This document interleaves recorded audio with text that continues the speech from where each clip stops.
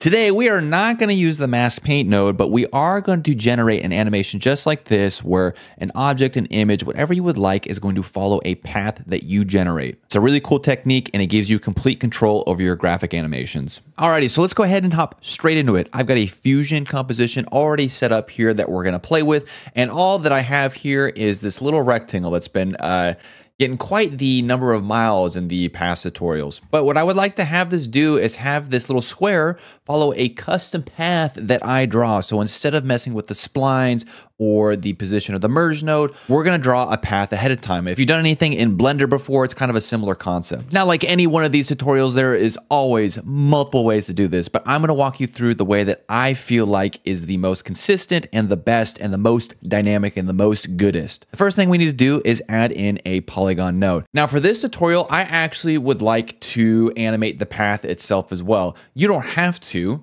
You could just add in a polygon node, but what I'm going to do is I'm going to add in a background node. Let's make this a nice green. Ooh, that's pretty bright. Let's maybe do blue. That's it's a little less invasive. And now what we need to do is we add in a polygon node, and you can drag and drop it in from the toolbar up here, or you can go to your tool menu, type in polygon, insert. And now we can connect it to our background node. Okay, so let's go ahead and draw our path. And so you can use as many points as you'd like, but for the purpose of this tutorial, I'm gonna keep it very simple, and I'm just gonna do 2 points. I'm gonna go here and here. Doesn't matter where. If we would like to see our path, what we can do is just add a little border width to our polygon. Boom, there you go. Now by default, when you insert a polygon node and you draw a path, it's going to animate the path itself or the shape of it. And what that means is that if I were to go somewhere down later in the composition and move this point, then it's going to animate that path. So if I hit play, it's going to animate the path.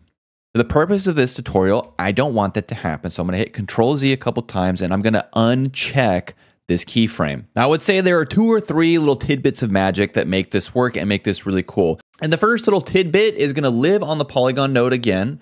And we're going to go over to the area where it says right click here for shape animation. And we are going to right click and hit publish. And what this does is it makes the path data accessible to any other node in our fusion composition. It also unlocks this modifier here and we get this value, and this is the value for our polyline path or shape. So what we need to do now is connect some aspect of our rectangle node branch to that path. And there again are multiple ways to do this. You could do this with a transform node.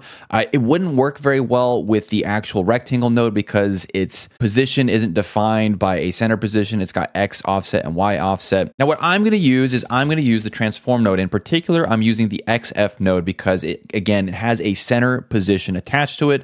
Let me go ahead and hit add, and now we've got our transform node. And all we need to do is we need to go to that center position, excuse me, right click and hit path, not animate, not modify, not path. Path is the one you want. And now what this has done is it's generated a path for the transform node connected to our little rectangular shape. So we can go down here in the modifiers tab of the transform node, right click, go to connect to polygon 1, polyline value. And instantly it is going to snap to our polygon shape. Now for a lot of these kind of graphic animation tips and tools, the order of operations doesn't matter too much, but in particular for this type of effect, it is going to be important that with the polygon node, you publish your path first, and then on a transform node, a merge node, or something with a center position, you right click and hit path to generate a path for that value. And then you're going to connect the path to the polygon path. And from here, this is where things get really cool and really interesting. You'll notice that we have our displacement already keyframed here. It kind of does that same thing, right, as the polygon node where it's going to automatically keyframe something for you. I can uncheck that. And if I slide this right and left, whoa, wow, look at that. It's going to follow the path. And if that's all that you were looking for, I guess top of the morning to you, and I hope you have a good day. But there are a few things that we can do that make this really cool and really powerful. Now, for one, if you wanted this to sit a little bit above or below the line itself, you can do that. And it's still going to follow the trajectory of your polygon, which is very cool. But let's say that the shape of the line itself isn't exactly what you'd like, or you like to have a little bit more control with how this polyline animates. while still keeping the shape attached? Well, what you're going to need to do is you click on the polygon node itself, and we need to make sure we're on the modify only option, this top left corner here. If you're on the beginning one, it's going to add more points. I don't want to do that. So what I'm going to do is I'm going to hit modify with, I'm going to drag and select these 2 points. And now when we drag and select these points, first off, we're going to get some handles so that we can change the curvature of our path. And again, if I go back to the rectangle node, the transform node, excuse me, modifiers, displacement, it's going to follow our path. Really cool.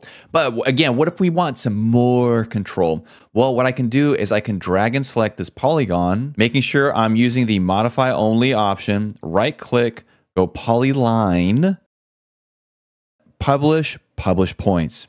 Now, if I go back to the tools tab of our polyline node, all of our points are published here. And for any graphic artist or anybody who wants a little bit more specificity, this is where things can become really powerful. So I can begin to give some actual coordinates to our points and where they're located in our fusion composition. Now, the points themselves are going to be coupled in X, Y position. So if you want to split them up, you'll need to right click, go modify with, and then X, Y path, which does become a bit cumbersome. But if you are ever trying to animate the Y position or X position separately, that's what you're going to have to do. Again, it is a little bit obnoxious, but it's what you're going to have to do from my understanding. So from here, you might have, there's probably a couple follow-up questions. One, okay, well, I've got my curvature all set up here, but what if I want to animate the curvature, right? So maybe I want to drag this handle and have it kind of ramp up like this.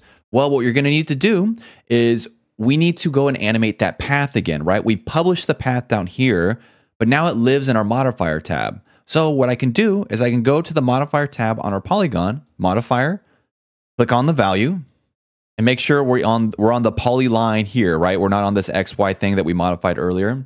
Go however far forward you want to go, and now we can grab this handle and it will animate our curvature.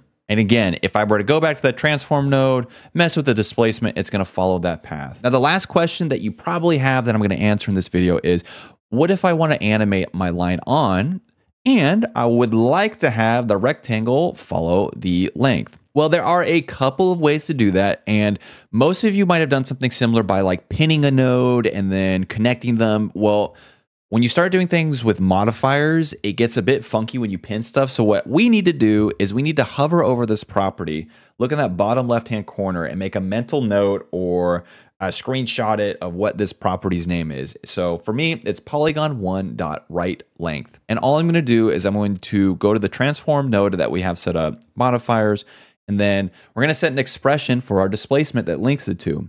Now you can either right click and hit expression, or you can go into the entry field, hit equals. That's going to drop down this little expression field that we can use to equate properties to each other. So again, what I'm going to do is type in polygon1 dot, I think it was right length money. So we'll no longer have control of our displacement slider because it is now linked to the length property of our polygon.